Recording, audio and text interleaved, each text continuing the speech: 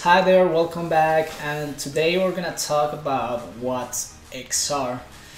The main reason why I believe it's important to talk about this topic first is mainly we need to be able to know exactly what are we developing, what's the main core, what are the technologies available out there, and which one of them we're gonna decide to pick in order to start our development process.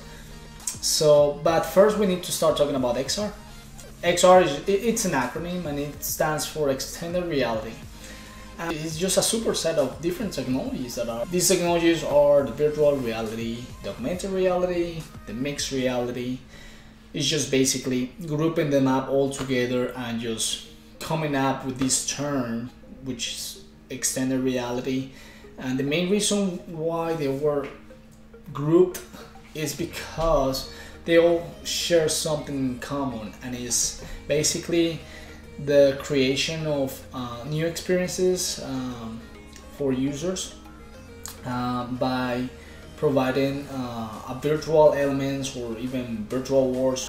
You hear so much about this R, like VR, AR, MR. I mean, if somebody talks about any of these, just relate it to XR. Now we're going to talk about augmented reality.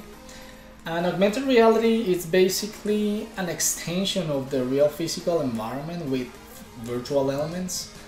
What this means exactly is that basically within the real world, I'm gonna be able to interact, or not necessarily to interact, but to experience virtual objects that are represented, for example, like the table or like the table where I'm eating my dinner, or where I don't know, the kitchen, the stove, creating a virtual element like a virtual pan that is cooking using my real kitchen. So it's just basically an extended version of the real world by using virtual. Some of the examples that you probably the most popular example that you might see out there is Pokemon Go.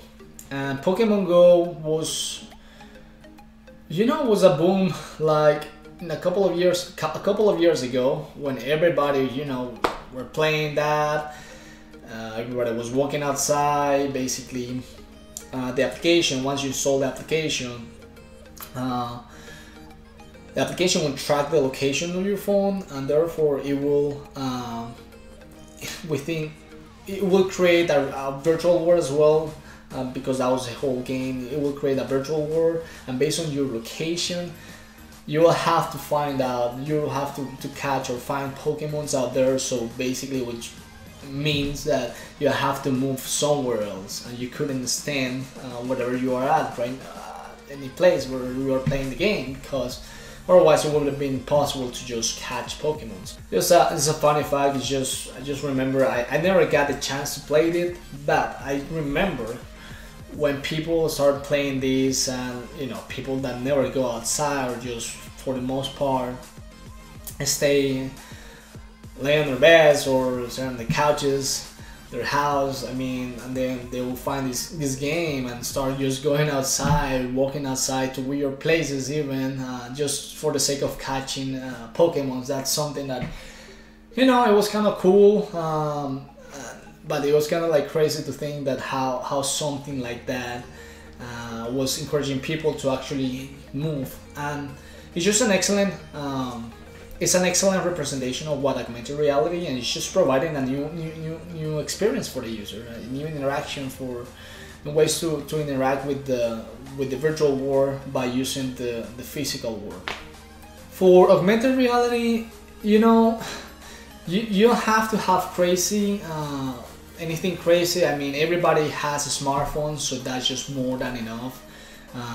As long as it has camera, of course a screen, and then a processor where the application is gonna run the augmented reality application, that's just gonna be plenty.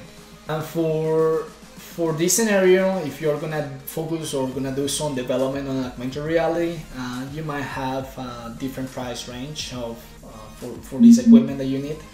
but I mean, it could be as low as nothing. Like if you already have a smartphone, which I'm pretty sure that you're probably watching this video from your phone, but if you just have one smartphone that's just playing, you're good to go. You can start doing some development on augmented reality. You can also find equipment that can go up to $2,000 as well. And it's just that for augmented reality, you can use your phone, but also you can actually use headsets. And that's something to take into account when it comes to buying these devices or this equipment, is that make sure to check that the headset is capable of for augmented reality type of applications, because not all headsets out there are created equal. There are some for virtual reality, which it doesn't cover anything whatsoever of augmented reality, which is a little bit different. But yeah, there are some headsets out there that, man, they can just way pricier, and you can just go up to $2,000. But once again, if you're just playing around and just starting these, having the feeling of how augmented reality is, how maybe you see you're gonna enjoy that better than other technologies. Now we're gonna talk about virtual reality. And virtual reality is just, I mean, the name by itself explains it, and it's just the full immersion of the user into a virtual environment. It's just basically, that's when you see a little bit different for augmented reality, is because the augmented reality, somebody or the person was capable of using the real world, and just basically virtual elements were displayed within the virtual world. However, within the virtual reality technology, the virtual world experience is just gone. Basically, the user is interacting in a totally different environment out there, which is just a cool and interesting way to trick your brain on what is it exactly that you're, which environment you are actually seeing, feeling, interacting with. And that's, to be honest, that's, I think, one of my favorite of all of these technologies is the virtual reality, is because it's crazy how people are able or are capable of developing some environments that, man, it just tricks the brain so well that it makes you think that whatever environment that you are within that virtual world, it's just good enough that you can even have a living there. Legit.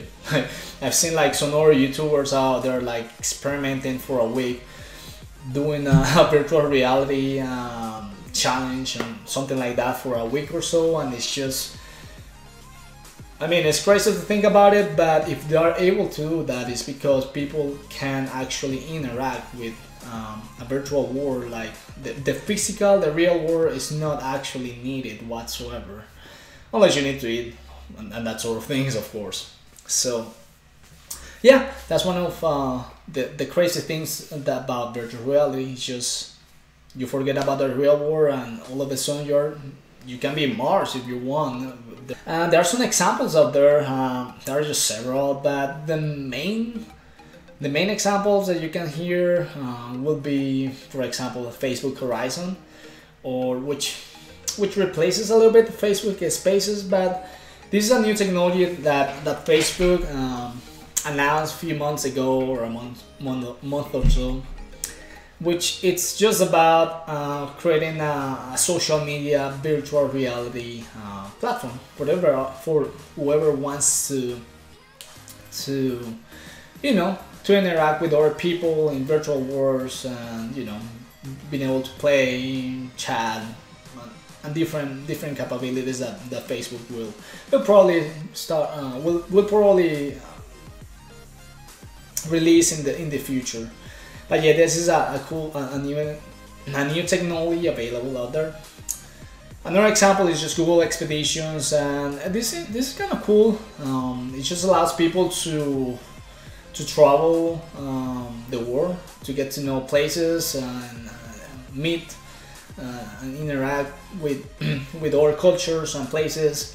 by just having a virtual headset, and you know, you don't have to have a lot of money to travel. If you can use this application and you know you have the headset, you're good to go. So I think that's something cool, making things just affordable for people. For the virtual reality, if you're intending to do some development on this and on the virtual reality technology, you might require a little bit more pricier technology, or it might be the same than the augmented reality, but you might need, for the most part, you might need a virtual reality headset. As far as I am aware, I don't think that there's anything out there available besides a headset that mocks, that's capable to mock a virtual environment, and they can go from $200 to $2,000. Like one of the examples could be an Oculus Quest that I have here, Oculus Rift as well, that is with a core and is you connect it to a PC. The Oculus Quest, by the way, is wireless, so you don't have to have to be attached to a cable, connecting the cable to any device, which is something cool. There are others available as well. I think that the HTC Vive is up there. It's a little bit pricier, and it can go up to like $1,800 or even more. But you know, you can find all those these headset and equipment available. I mean, people are selling these things to use, so sometimes if you have all the money to get them, you might find as well. Finally, we have mixed reality, and mixed reality, the way I see mixed reality is just a mixture, or just as it says, it's just a mix of technologies, and these technologies are going to be just the ones that we talk about: the augmented reality and the virtual reality. What it does is just it allows you to extend your real world, your real environment, by using virtual elements. It's the way I see it, and that's why the way I see it is just an improved version of augmented reality. And here's the key part, because it sounds similar, but at the same time it's not completely similar. With augmented reality, you can actually extend virtual objects into a physical world, and that's fine, but there's no way to interact with them. Within the mixed reality, the cool part about that is that the virtual objects that are gonna be placed within the physical world, you're gonna be able to interact with them, or the objects by themselves are gonna be able to interact with the physical world. So that's something cool that just allows people who don't like to be immerse themselves into a different virtual world like the virtual reality does, but it just allows them to keep themselves within the same physical world, and you know, being able to interact with virtual objects. For this, for the mixed reality, it also uses headsets for the most part, and if you're gonna start doing some development on mixed reality, probably the headsets or the glasses, they look more like glasses, are gonna be a little bit more expensive. You can find from $500 glasses, which actually it's crazy to think about, but that's actually fairly cheap. And then you can find from 500 headsets for mixed reality to up to $4,000. I mean, one of the most common examples or the most popular mixed reality headsets available are the Microsoft HoloLens 2.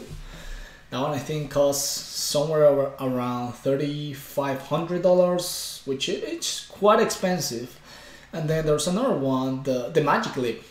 The Magic Leap is for, I think the price is set for $2,300, somewhere around the price, so it's a little bit cheaper. But yeah, those are the main competitors out there. And if you are mixed reality's got a lot of examples as well for education, engineering, and healthcare industries. And I think that whether it's mixed reality or is virtual reality, augmented reality, there will be examples for pretty much several different industries. But the main examples that come up to my mind, for example, in the mixed reality, are these. Let's just picture the engineering. You can have a team, a remote team, being able to collaborate, share, work on the same project, being able to work on a mock-up of a new car model from different parts of the world, and being able to make changes live by using holographic images that are going to be displayed through the smart glasses. And being able to interact with them and make changes and adjust the model based on the representation that is being displayed through the smart glasses. So I think that's something that's pretty cool. Yeah, there are just so many options when it comes to, there are so many possibilities out there when it comes to examples and potential applications that could be done and could help the business processes. Finally, the last question is, which technology is better? Well, I personally enjoy more virtual reality, and that's just a personal opinion. I just think that it's just crazy to think that how somebody or how a team of developers are capable of mocking or faking the brain and giving them the human the sensation that it's just living, even though it's within a virtual world, it's just living and interacting with different elements, virtual objects, being able to feel. For example, if we're using that's one of the things that I was playing with the Oculus the first time and I opened it, is that through the controllers, it was crazy, but I was actually being able to feel a little bit the sensation of grabbing elements and throwing elements and punching elements. So that's something that I thought it was cool. It was that's just a personal opinion. I thought that it's something that it's got a lot of potential as well. Augmented reality has got cool stuff as well as mixed reality. At the end, I don't think there's not a better technology. I think that there's gonna be technologies that are gonna be better for specific industries and for the specific applications within the industries. So, for example, you might have like the very first thing that I can think of is you can provide training to personnel that might be handling equipment under extreme scenarios, but they have never manipulated expensive equipment. So, well, the very first thing that I can think of is just creating a virtual world, and boom, you're safe. You don't have to worry about where the employee is breaking the equipment, or the employee getting harmed by just experiencing or doing or dealing or manipulating equipment for the first time.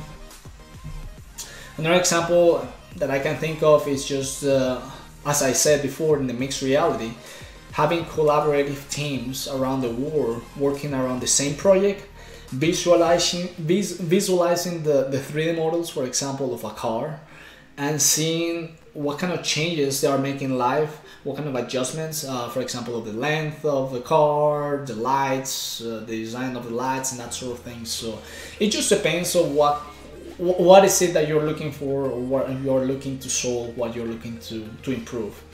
So overall, there's a lot of things that you can accomplish with these technologies, but I think that the future is bright. There will be a lot of companies out there that will be paying a lot of money and will invest a lot of money on this type of application, just because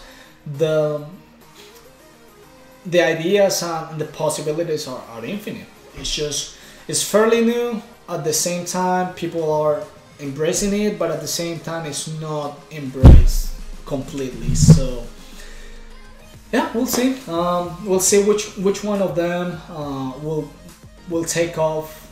Which one of these technologies, the AR, virtual reality, or mixed reality.